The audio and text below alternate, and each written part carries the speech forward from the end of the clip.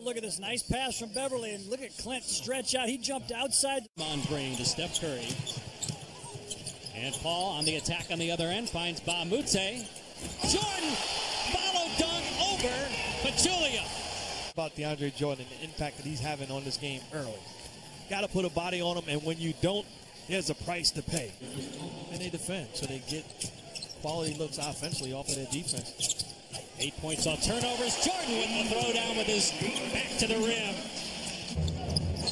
Cody Zeller, pump fake on. And he's fouled. Look at jump bite on the ball fake. Cody, one power dribble, and take it across the head, throw it through the hoop. Comes out to Kyrie Irving. James to the basket and throws it down. The paint just parted. He buckets too, as LeBron James shows here. Turn halftime coming up. Michelle Beadle and her gang of analysts up next here on an NBA Wednesday. 6. Zeller gets his first touch. Finds Brown. Brown puts it on the court. Basket. There you go, young fella. Be who you are. And by there he goes. Brown. Oh, bringing it down with the tomahawk jam. Celtics are going to send out Green. Reggie. Pistons down just 4.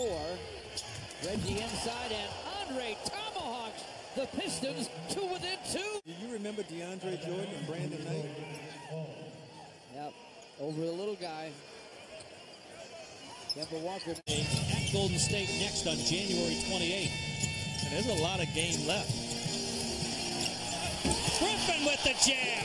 Off the Jordan miss. You got to find a way to stop the bleeding and don't give them any momentum. How about Blake Griffin? Spectacular job crashing the offensive boards. It's a McGrady, Yao Ming days. Yeah, we couldn't get both of them on the floor. Oh, Montrezl Harrell says you guys don't know who you're playing with. He comes in, he's got 8 points. His tip dunk. He gets up quick. He has a great eye for the ball. He anticipates where it's going to come down. Millsap, and there's a dig down by Dragic. Short on the 3. Jam follow. Biggest bucket of the night for Tabo. Absolutely. Tabo makes things happen.